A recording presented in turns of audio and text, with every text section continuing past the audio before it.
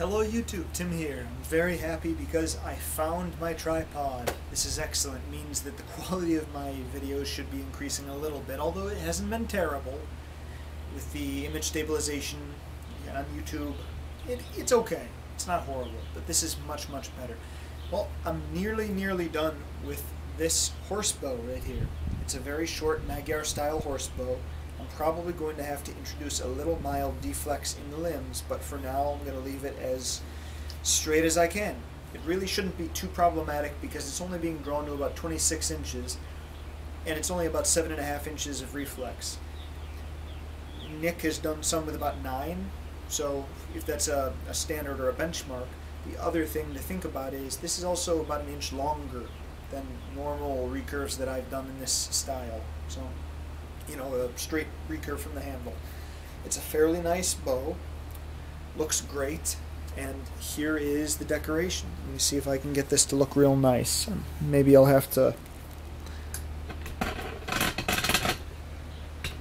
going to angle you guys at the table where there's less light. There we go. Some silver thread work here, or filigree, whatever you'd like. Some decoration up near the Sias.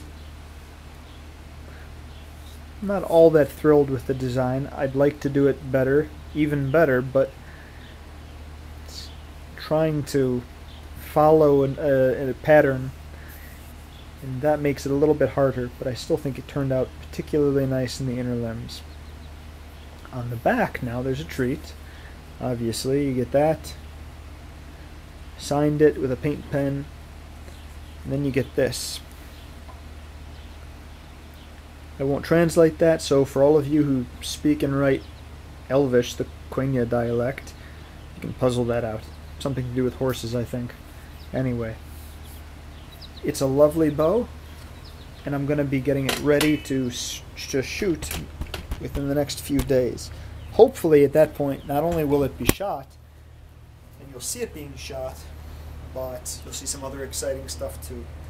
I'm going to wrap the transition here very lightly with something else, probably a nice complementary color of paracord. Should look very sharp, very elegant.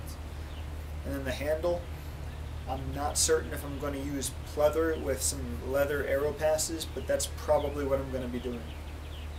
This looks great, and whether or not I deflex it, I'm sure it's going to perform just fine. It's a beautiful looking bow, and I can't wait to show it to you in action. Thanks for watching, YouTube.